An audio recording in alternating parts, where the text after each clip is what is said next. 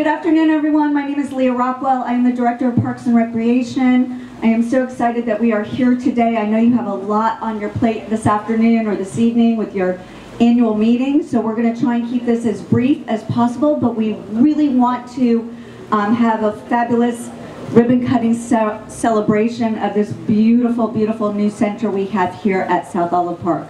With that being said, I am going to introduce our Honorable Mayor Keith James to please come to the microphone and let's get this party started.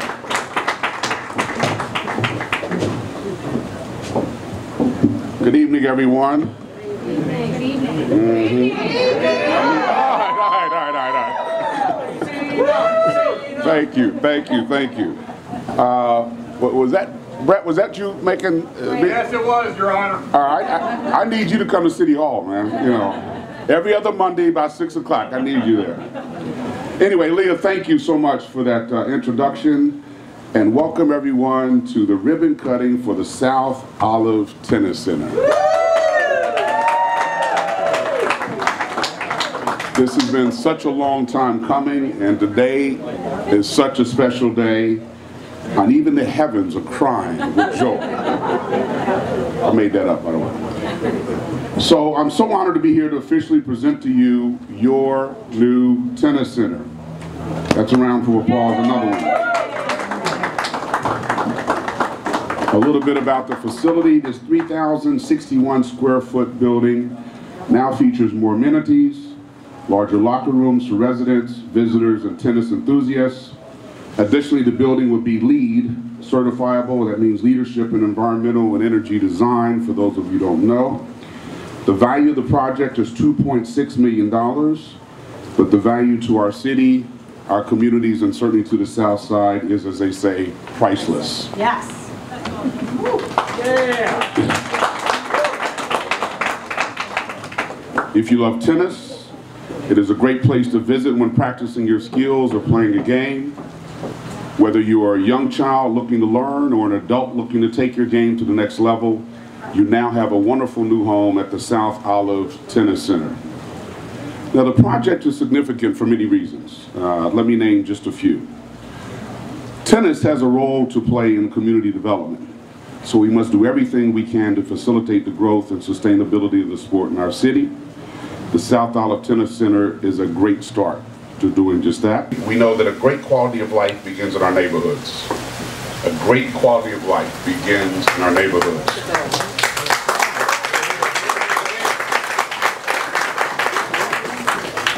So we are working to build stronger neighborhoods.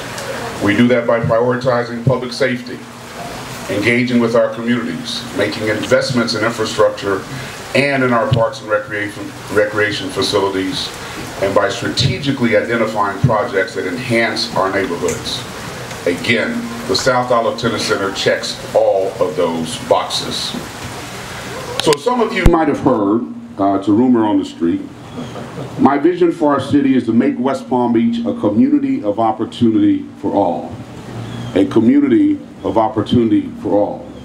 Whereby anyone, any boy or girl, man, woman, can realize something in the city that helps them achieve their own personal dreams.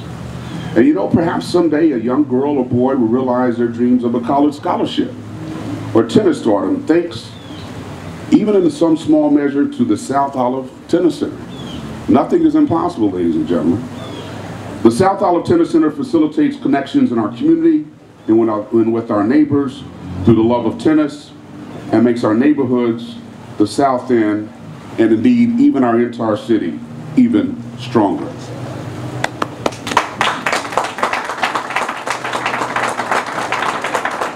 I need to start carrying with me one of those applause lights, you know, just push the button so you know. It would not have been possible not for the contributions of so many who gave of themselves, their time, and their talents on behalf of our city. So tonight I do have quite an extensive list of thank yous. First, thank you to city commissioners who have been so supportive of our Parks and Recreation Department and investments in our city's infrastructure that are brought to life by Engineering Services Department. Thank you, and I see two. Thank you, well, let me name them. And I guarantee you, commissioners, you're going to get a standing ovation tonight. So, yeah, those of you in the back, you'll get that eventually. Commissioner Lambert, please give her a round of applause. And Commissioner Christy Fox. Another round. And I believe that is it. So you all got standing ovations tonight. The other one's there. All right. Thank you also to all the tennis teams, the residents of South End neighborhoods, SENA, South End Neighborhood Association, led by the very able former Commissioner Shannon Materio.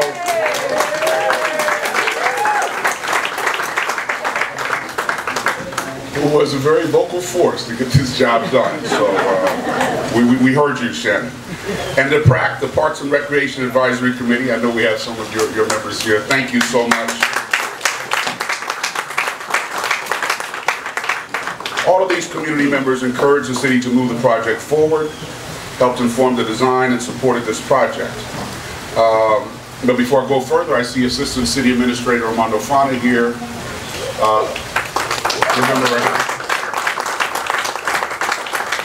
I see my assistant to the city administrator, Dr. Philip Harris, here. Thank you for coming.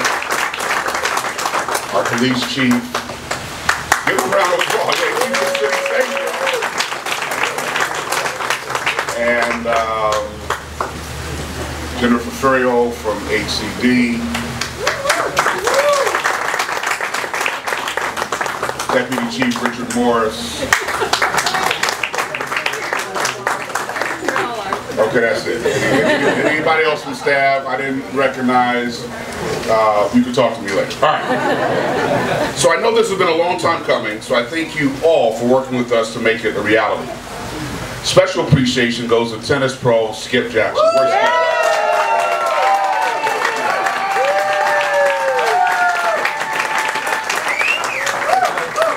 Skip, thank you, thank you, thank you, thank you.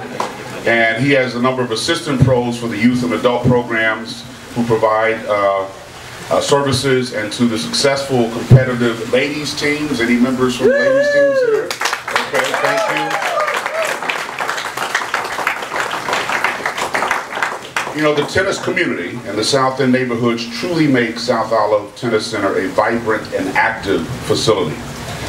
Thank you also to Toby Hartnett and Philip Hartnett of Hartnett Building Group for the great job they did.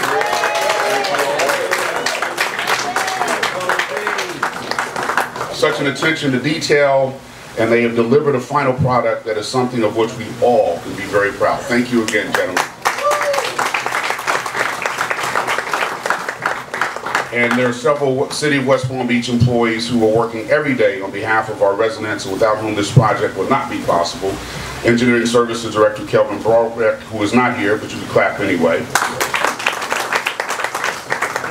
Special Projects Manager Lorenzo Rivero.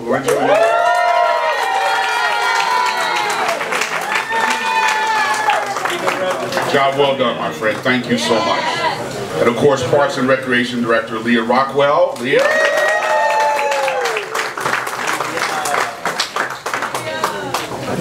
The Housing and Community Development Department, led by Director Jennifer Ferrio. Jennifer,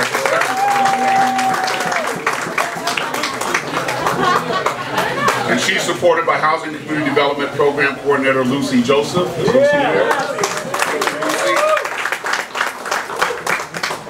You may not know that $650,000 in CDBG Community Development Block Grant funds helped fund this project. Armando, you was probably a part of that application years ago, right? Yeah. Time coming. Yes, yes, yes. And HCD, certainly under Armando's leadership at the time, helped facilitate the grants. I wish to point out that this team managed to complete the project during an unprecedented public health crisis. That's even more impressive. There's even around, you know, we had a pandemic going on, people. That in and of itself is extraordinary. I think it speaks volumes about the commitment, talent, and expertise of the 1,700 city employees who are truly there each and every day for our community and who are working to make this an extraordinary city. I'd like to say the best city in Florida, but I'm biased. But you could join me if you clap if you agree with me. Thank you.